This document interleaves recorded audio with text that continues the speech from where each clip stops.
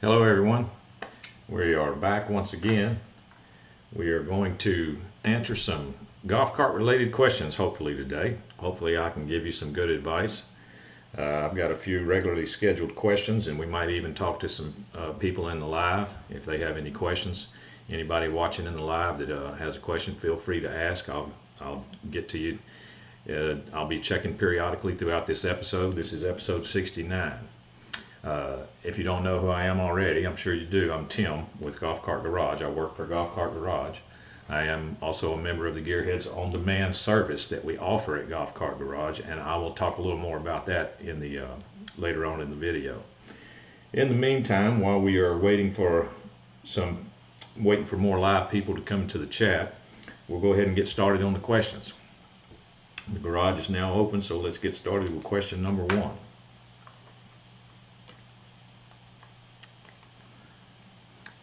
Says, I have the 4x4 lift kit on a Club Car DS and the springs are too tight and it's like not having any suspension at all. The lift kit is imaginative manufacturing.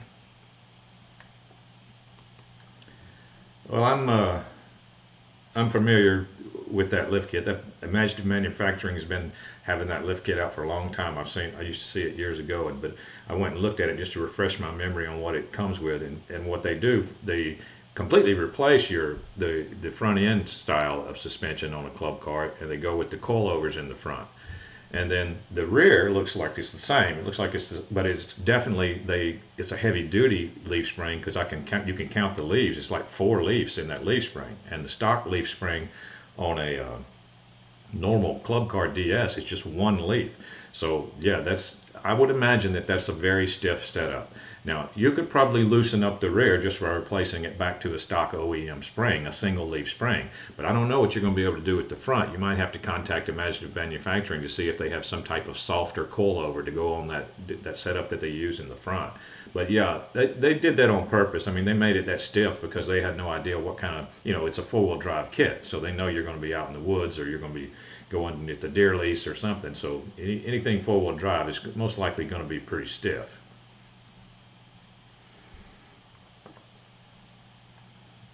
Number 2. I had a problem with my golf cart. I did hook up my battery cable to reverse. I heard a pump sound and some burning smell. It's probably a pop sound there. Well, that's not good. If you smelled something burning from hooking it up in reverse, what you probably smelled was diodes. And guess where a bunch of diodes are? They're inside your controller. Your controller is full of a bunch of diodes, and diodes put off a smell when they blow up or degrade, or they pop, kind of like rotten eggs. Kind of smells like rotten eggs. So if that's what you smelled, that's most likely where it came from. It was the controller. But you can put your head down there sometimes, and you can even isolate where the smell is coming from. If it's from the controller area, and if it has a lid on it, take the lid off and smell it. You can probably smell it. It's probably stronger, especially if it has a lid on it. That's what I would do. Number 3. I have a 2012 EZGO TXT with plug-and-play harness. I blew a 15 amp fuse and replaced it. Now my front turn LED light stays on but doesn't blink. I switch sides and the bulb works fine. Both rear blinkers work.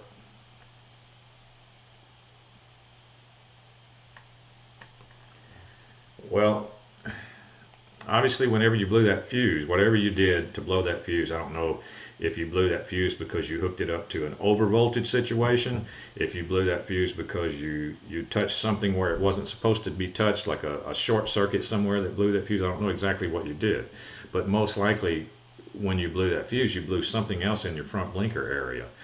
Could have blown something in the turn signal indicator switch itself. Something in there could have popped that's going to the front blinkers and didn't pop going to the rear.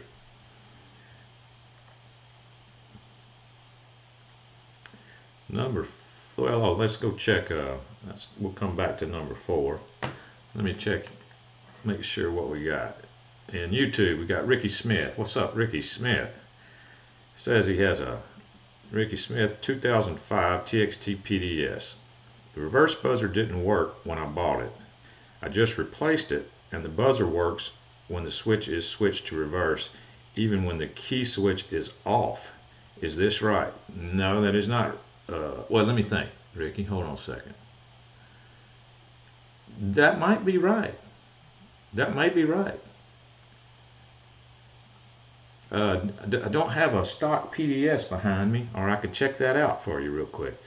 But that I'm not 100% sure, but that could be right. That the reverse buzzer sounds even with the key switch off if you put it in reverse. I don't know for 100%, so you almost got me on that one. But I'd have to go. My PDS is in another building. I actually have a PDS, but I could test that on. But that's a good question. Let's see.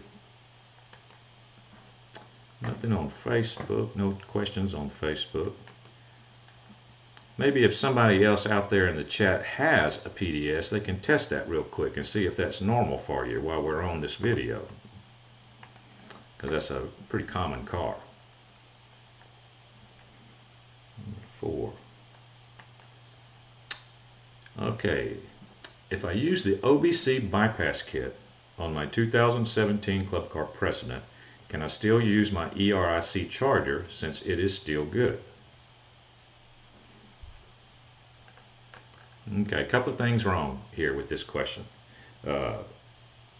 Must be some confusion somewhere, because Club Car quit using the OBC in 2014.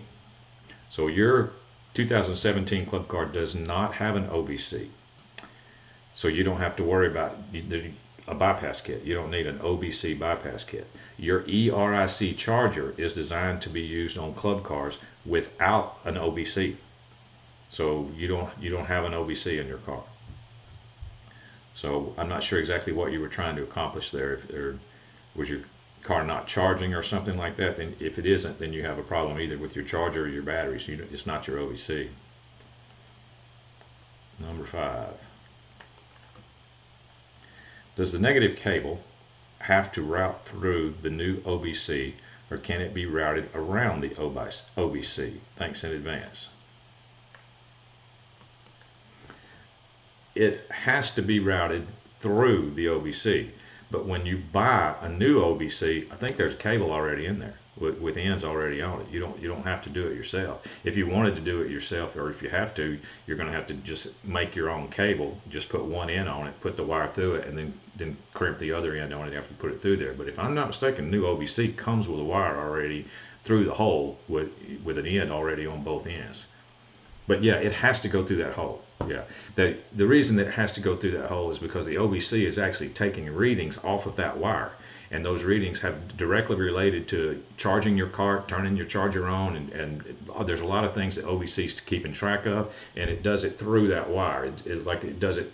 You know how you can. There's some amp meters and voltmeters that you can actually read voltage on a wire just by putting it close to it. Well, that's what that OBC is doing. It's getting proximity readings from that wire being that close, and it has to be through that hole in order for it to be close enough for it to get those readings.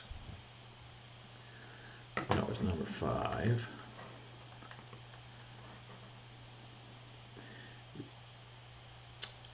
Ricky Smith says, thanks for everything you do to help us out. Not a problem, Ricky. Like I said, anybody out there with a PDS, put it in reverse without the key on and see if the reverse buzzer sounds, because I'm not sure if that's normal or not. I think it's normal, though. Trying to help Ricky out there. Let's see. That was number 5. Let's go to number 6. Tire spins when I try to loosen the front tire nut. Not enough weight. I've been there many times in my shop. There's only a couple of things you can do. You either got to get somebody to sit on the cart and have some more weight on that tire, so when you're pulling on the lug nut wrench, you know, you don't spin the tire. Because the front end of a golf cart is actually pretty light. The front end, especially of a gas car, front end's pretty light. The other thing you can do, I mean, this is what any golf cart shop would tell you, it would be you just use an impact wrench. You know, you can have an air impact wrench, and nowadays you can get a cordless impact wrench. I mean, that's the greatest thing in the world, is cordless impact wrench. I carry one around in the back of my truck in case I ever have a flat. I'm not even going to worry with that lug wrench anymore. It's now that I've got my cordless impact wrench. But a cordless impact wrench would, it'd take that thing off easy. You know, even if it didn't have enough weight on it.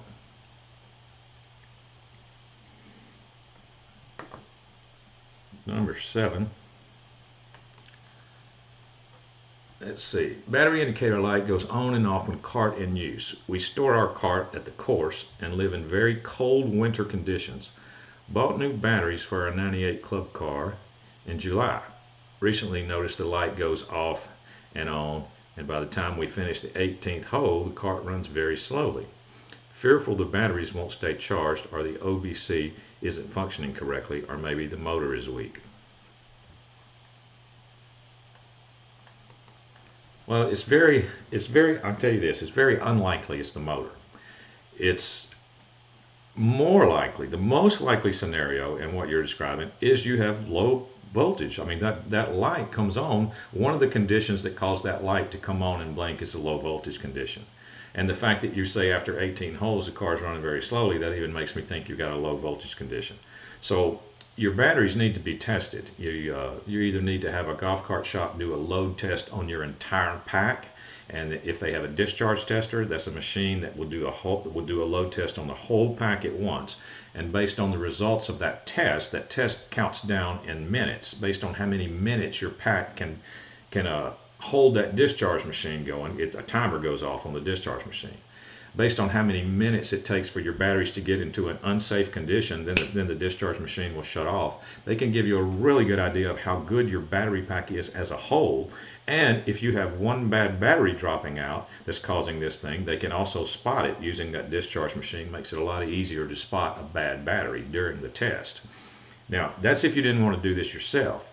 You know, during the time when your golf cart is going slower, when it's starting to slow down and you feel it slow after 18 holes, if you want to take your voltmeter and start looking for a battery that's going down, that's dropping in voltage, you could do it then. You know, just clip it to your batteries while your golf cart's weak.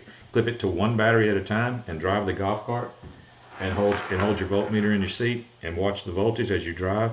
You should see one battery dropping lower than any of the other ones, because very, very unlikely that, well, it's almost impossible for all of them to go dead at once. There's going to be one that goes dead first, one that runs out of juice first before the other ones. So, and depending on how old your batteries are, you can make a decision: should I buy new batteries or should I just replace that one? If they're only like a year, if your battery set's only like a year old or less, then you could probably just replace that one bad one and you'd be fine. But if you're over 3.5 years old and you replace one battery, you're going to end up regretting it, because you're going to have mismatched years in your battery pack by the time you get through. Okay. I think we're on number 8. Let me see over here. Anybody questions on Facebook? Nope. Don't have anybody questioning anything on Facebook. So let me look at number 8. I have a Yamaha Electric 2013 with batteries that are about 18 months old. I recently started running jerky going forward or reverse. Pressed accelerator and it goes fast/slow with uneven acceleration up to a near regular speed, not quite normal. It has run great up until this started about a week ago.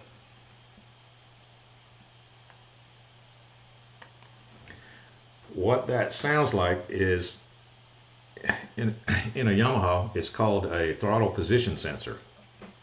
It's basically it's the potentiometer, or the rheostat, or the device that sends the signal to the controller, that tells the controller where your foot's at. Like, your foot on the accelerator pedal. As you push the accelerator pedal, you're pushing it into different positions, and the further you go, the faster the car's supposed to go. In a gas car, all you're doing is while you're doing that, you're actually pulling the butterfly on the carburetor open, and it's squirting more gas so that the car knows to go faster. Now, on an electric car, it's all done with electricity and signals. So wherever your foot's at, there's got to be a device that sends that signal to the controller that tells the controller where your foot's at. Well, that device can go haywire and send mixed signals. And when it starts sending mixed signals to the controller spits out mixed signals to the motor, and your car jerks and does all kinds of crazy stuff. So that's what it sounds like. I know I've talked about in Club Car, I've answered this question, and the device is called an M-Core in Club Car, or a V-Glide in Club Car. Well, in Yamaha it's called a throttle position sensor. So that's what it sounds like. That was number 8. Let me just check. Let's see. Ricky Smith says, sorry, I forgot to also ask, the reed switch has been bypassed. Is that a big deal? Should it be replaced? Well, that's a good question. It's up to you. If the reed switch has been bypassed, you know what that means, right? That means that your car can be on charge now, like you got your charger plugged in, and a little kid can come walk through your garage or wherever your car's at. They can just say, oh, a golf cart. They get on it and they'll turn the key on and hit the gas pedal and they'll take off, and your cart will take off.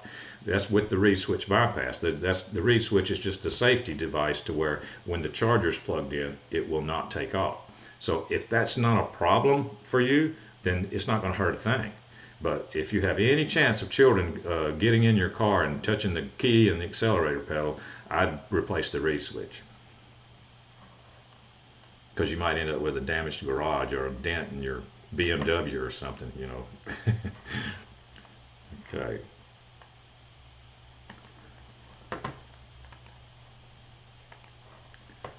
Number 9. Just purchased 2 new Rox tires from you guys to replace the front tires on my club car. The current tires were worn / wearing unevenly, like a car with a bad alignment. My cart has a lift kit. Is there a way to adjust the steering / suspension to correct this uneven wear? Let me know what you think and if you need more information.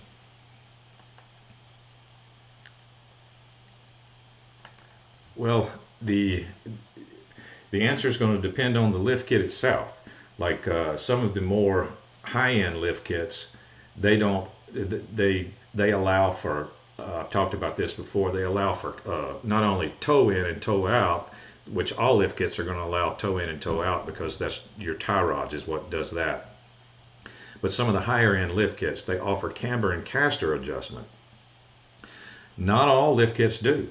So if yours is a lift kit that does not have camber and caster adjustment, then the only thing you can do is to make sure that your toe in is correct, your toe in and toe out. And the correct toe in for a golf cart is 1/8 inch toe in, which is very, very slight. It's almost zero. Like, set your tires to 0, you know, 0 toe in. So in other words, take a measurement from the rear of the tires and then take a measurement from the front of the tires and make sure it's the exact same measurement. Then you'll know both tires are pointing straight. They're not going in or out. Don't worry about centering. You know, this is another thing I tell people. Maybe I should save that for a tip when you're doing a front end alignment. But anyway, 1/8 inch toe in is a correct toe in. So if you do not have camber and caster adjustment, that's all you can do. Okay. Thank you, Ricky. Appreciate you being here, man. Number 10. I have a 2012 EZGO TXT that has no rear shock absorbers. The rear tires seem to ride rough. I was wondering if installation of shocks would give it a smoother ride. Any advice you can give would be greatly appreciated. Why does it have no rear shock absorbers would be my answer. And I can only speculate that the reason it does is because someone said this thing rides rough, so I'm going to take the shocks off and see if that makes a difference. And I bet they quickly found out that it did not make a difference, because on an EZGO, the way that the suspension is in the rear, the shocks, they're not holding the car up, they're not stopping anything from, they're just there to dampen the blow. Like if you hit a really big bump, the shock will maybe help a little bit to dampen the blow. But the weight of the car is being held up by the leaf springs in the rear. So if your car is really, really rough in the rear, it's your leaf springs that are actually doing it. The shocks don't really do too much on a golf cart. They serve a purpose, but it's not. They don't serve. I'm talking about on an EZGO on the rear shocks. So someone must have experimented, and we're trying to experiment with that one and took the rear shocks off to see if it would make a difference. Count the leaves on your leaf springs. If you've got more than 2 leaves, then you got heavy-duty leaf springs on there, and those are pretty stiff. And there's not much you can do about that except for adjust your tire pressure. If you do have heavy-duty leaf springs, if you don't need them, you could go back to the 2-leaf spring, and they're a little bit softer, you know, and maybe that could help out some too. But air pressure and normal leaf springs is about the only thing you can do.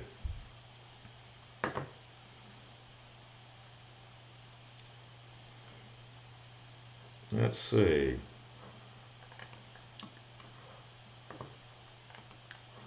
That looks like it's about it.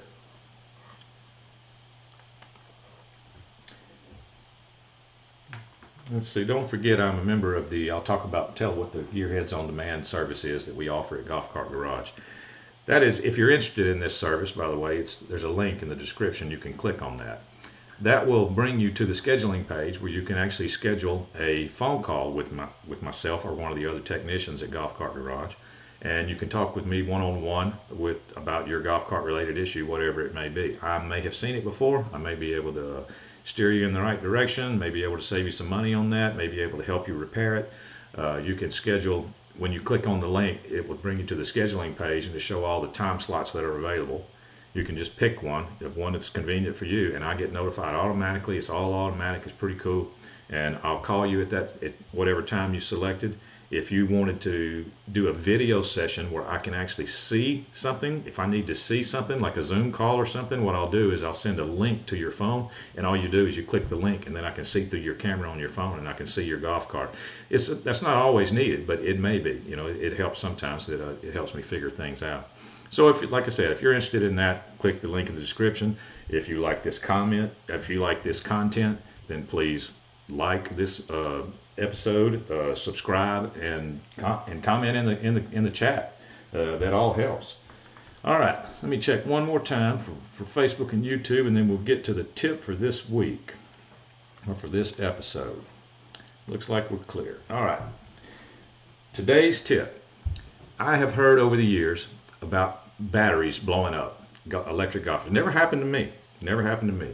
But it has happened. I know people that it has happened to. Their golf cart batteries blew up. There's even been cases of golf carts where it blew up in the garage and burnt the house down. I don't know what those people did wrong. I don't have any idea. Well, I have some ideas, but I don't know what I don't know what the definitive proof was of what actually caused things like that to happen. But that being said, today's tip is anytime you've got the seat open and you're looking over your top of your batteries, you're working on that golf cart, wear eye protection. Just think how drastically catastrophic it could be if you didn't have eye protection and something like that happened while you're looking over the top of your batteries. Now, I'm guilty of doing that over the years millions of times, but don't do that. Don't do like me. Do what I say, not what I do.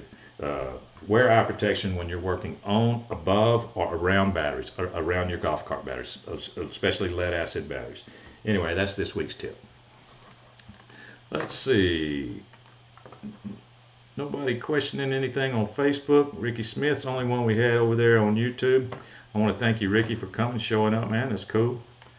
And that's going to be it for me. I will be back on Thursday. Remember, Tim, Tuesday, Thursday. If you comment, like, and subscribe, you'll get notified, so you don't even have to remember that. So remember to do that. All right, we'll see y'all Thursday. Garage is now closed.